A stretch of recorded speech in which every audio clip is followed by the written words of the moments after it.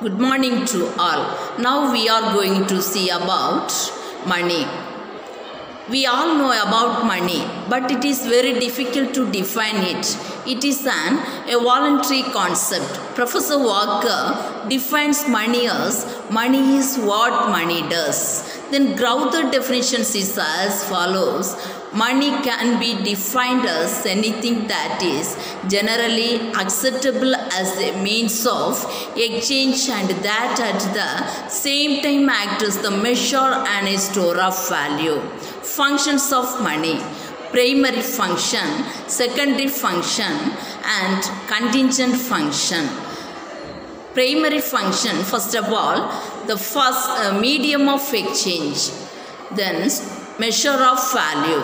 Medium of exchange, the first important functions of money is that it acts as the common medium of exchange of goods and services. The use of money as the medium of exchange has enabled economic development. Measure of value. The second important functions of money is that it acts as the common unit of measuring the value of goods and services. Just as the meter is the unit of measuring length and the kilogram.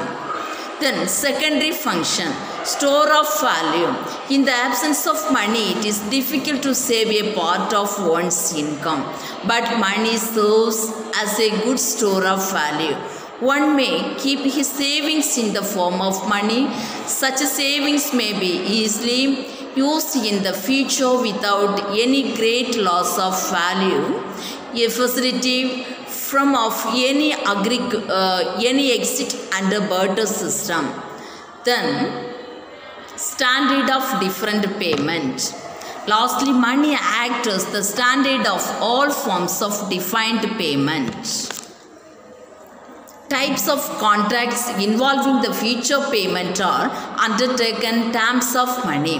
Money is stable over a period of time and does not fluctuate voluntarily. To carry a future transaction under barter was very difficult. Contingent function. Import liquidity and uniformity to wealth, distribution of national income, equalization of marginal utility. Imports liquidity and uniformity to wealth. Money is the most liquid asset. Any from the wealth can be converted into money.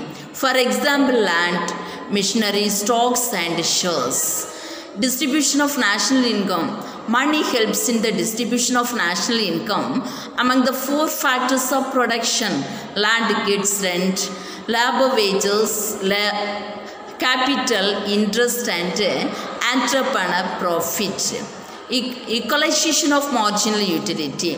Money helps consumers and producers to maximize satisfaction. Thank you.